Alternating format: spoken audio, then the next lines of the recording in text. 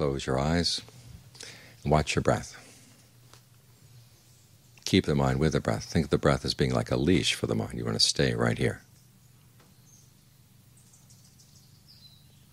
And take an interest in the breath, because the breath is the force that has a huge impact on how the rest of the body is working. If the breath is in good shape, that helps the body be in good shape as well.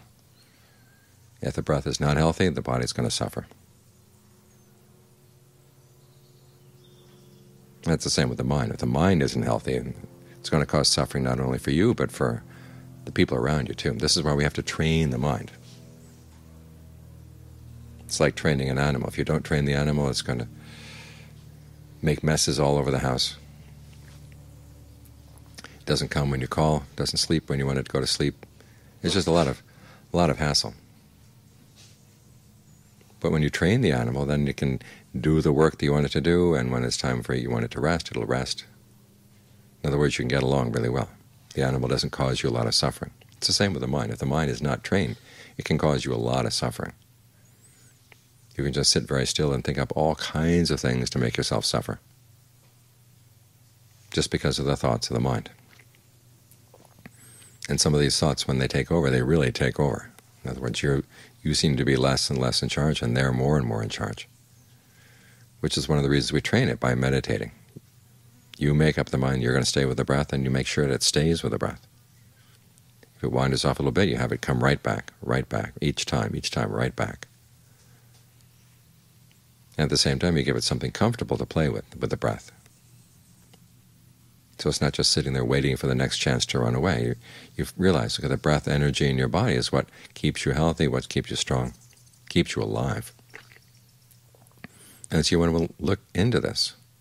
This is one area of life where the computers haven't taken over yet.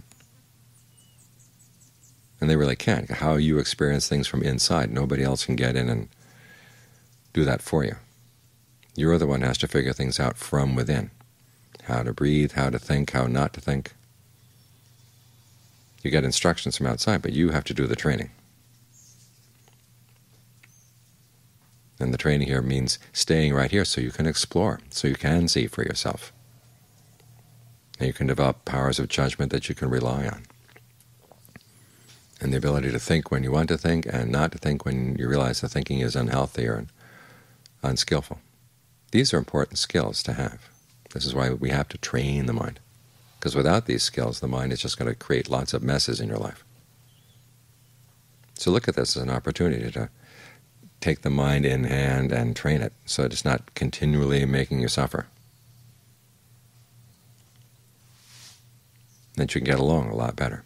And this way you don't have to go looking outside for your happiness. You find that a sense of well-being, there is a sense of well-being you can create from within, that it counteracts the suffering that you create from within. And when there's no suffering created within, nothing is going to trouble the mind. Even things outside won't trouble the mind, because you've got your true source of happiness right here.